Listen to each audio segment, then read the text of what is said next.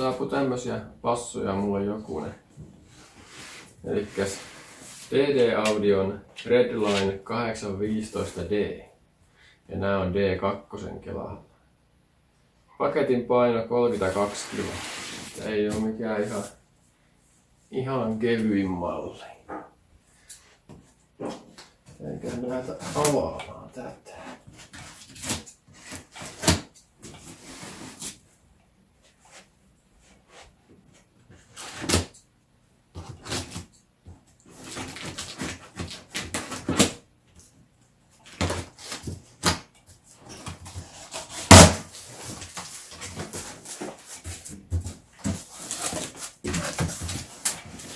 Joo, täällä on toinen paketti vielä sisään. Miten tuota kaarpas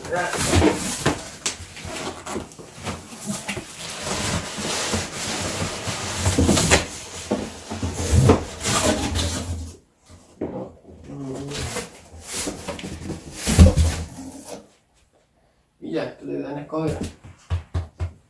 Koira miten näet?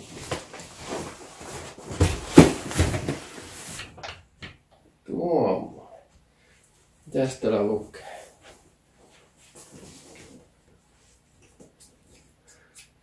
DD815 DD2 15 tuumaa 6000 wattin suppari. 32 kiloa. Passo 29,6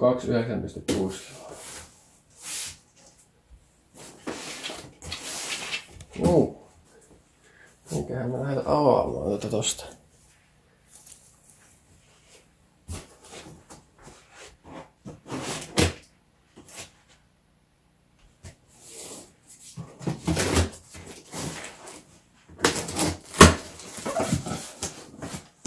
Pitää koira siellä kattoo.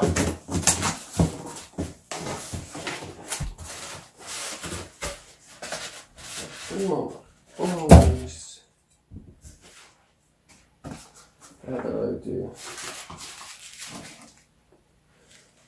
tarraa. Tässä tämmöset. Kellojen yhdistyspalikat.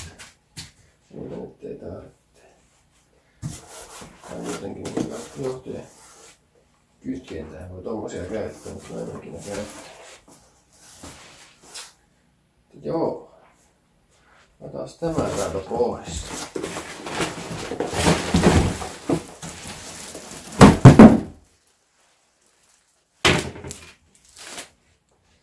Joo. Melkoinen passo.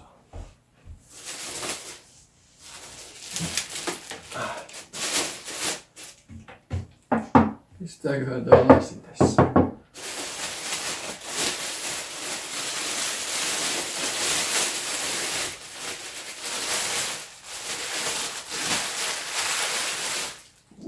Mitä pökösiä tuli? Pitääkö rapsuttaa? Eikö pitää rapsuttaa poikaa? Joo, hyvä. No niin.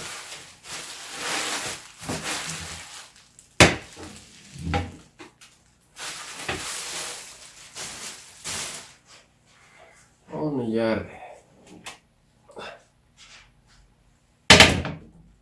Huomattavasti painavampi kuin vanha basso.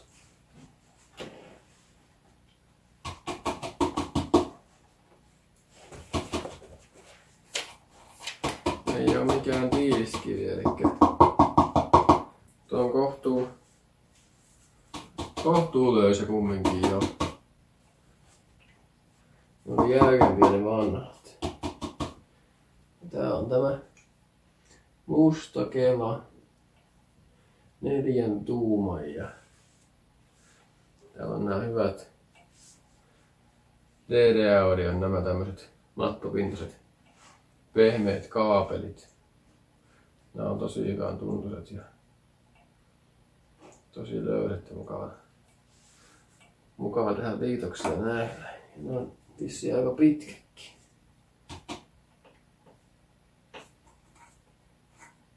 Sama runko kuin tuossa 700 sarjassa. Yläripustus on vähän ehkä erinäköinen. Mulla tossa on kyllä tuo toinenkin, niin voidaan katsoa sitä. Saattaa olla samakin.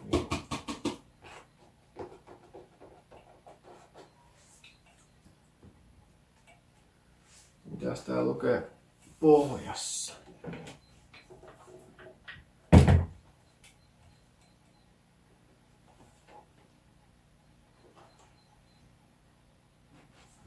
Siellä on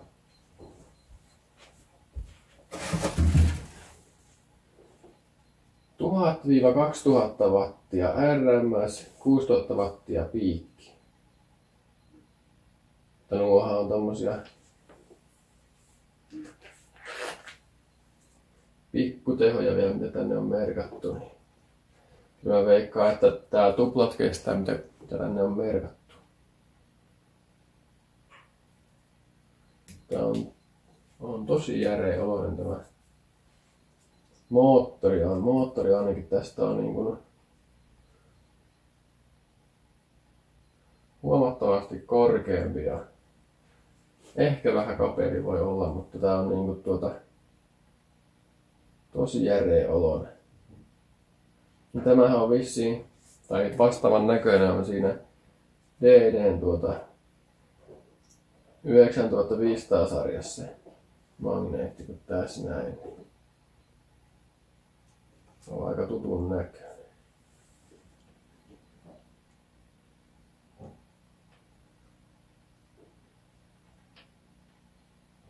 Joo. Jos näytetään tästä vähän lähempää nyt seuraavaksi. Että miltä se näyttää.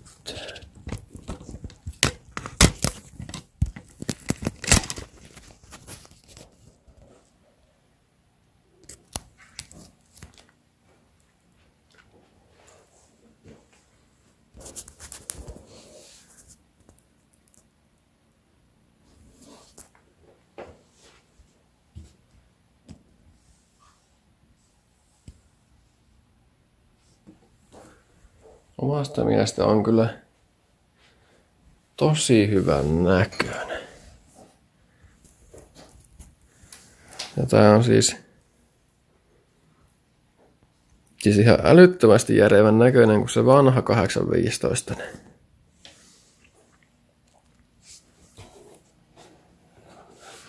Käännän sitä vähän, niin se antaa valaistusta vähän paremmaksi, niin näkee tonne.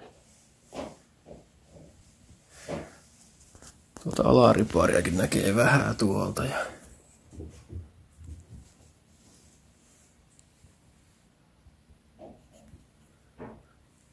on melkoinen tuo magneetti ja on hyvät nämä ddaudio, nämä kaapelit.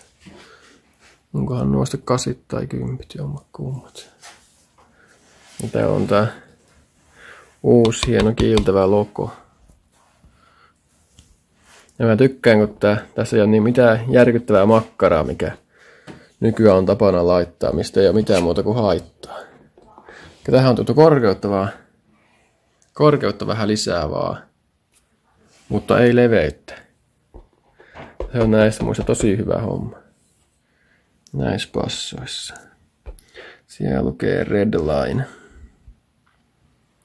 Ja tuolla ddaudiota ja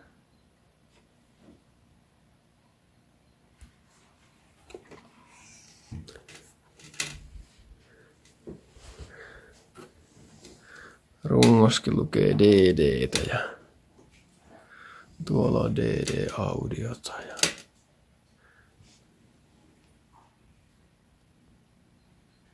mutta joo, tämmönen. Otan tuohon seuraavaksi viereen tuon 715 sen, niin verrataan siihen sitä sitten. No nyt on vierekkäin nämä 715D ja 815D. Niin joo.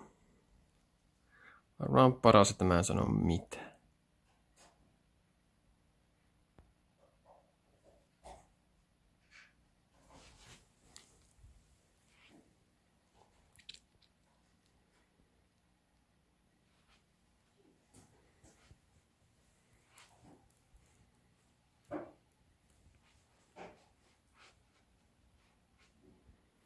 No, on nää eestä hyvin samannäköiset, mutta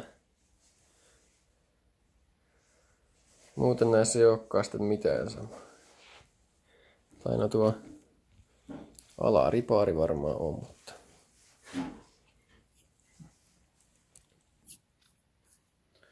kyllähän se vastaavan näköinen on hyvinkin. Tässä vaan vähän isompi, tässä 7.15.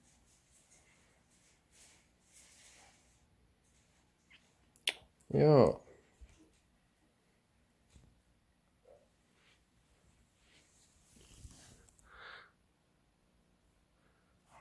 Mä tässä vähän vielä pyörittelen näitä näin. Kuvataan vähän lisää vielä. Niin. Noita on niin yhdellä kädellä vaikea liikutella. Tai varsinkin tätä isoa vaikea liikutella yhdellä kädellä. Ei mä pätkästä videota vaan poikki.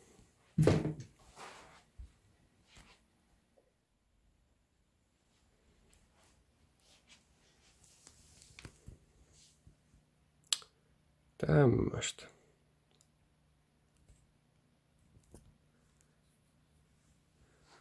On tuo niinku hieman jeremän näköinen.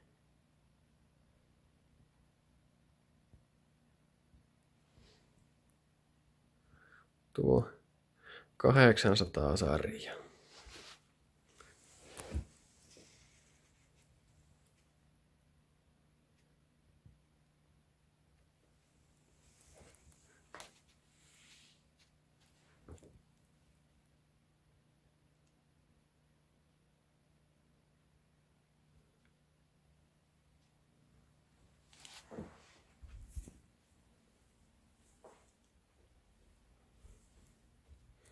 Ylhäältä nämä tosiaan on hyvin samannäköiset, että tuossa ei käytännössä mitään eroa, kun ylhäältä päin katsoo, mutta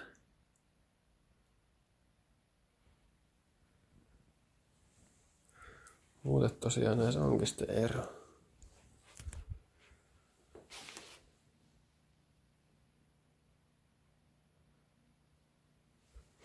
Katsotaan vielä magneeteista tehonkestot, niin sitten riittää kyllä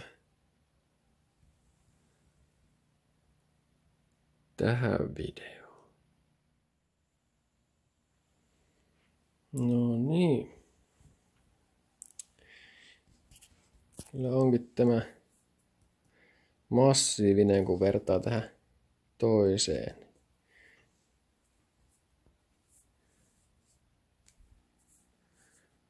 On kyllä huomattava koko ero.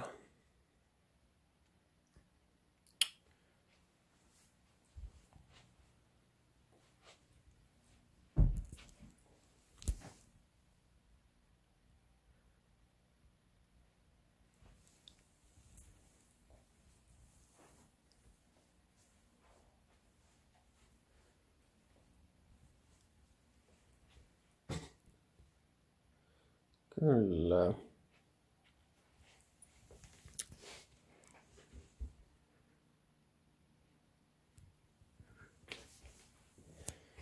Elikkä täällä oli 600-1200 wattia, 3600 wattia piikki. Ja täällä 1000-2000 wattia RMS ja 6000 wattia piikki. Joo, semmoista. Tähän onkin hyvä lopettaa tämä video. Saa nähdä milloin kerkiää testaamaan. Toivottavasti lähiaikoina.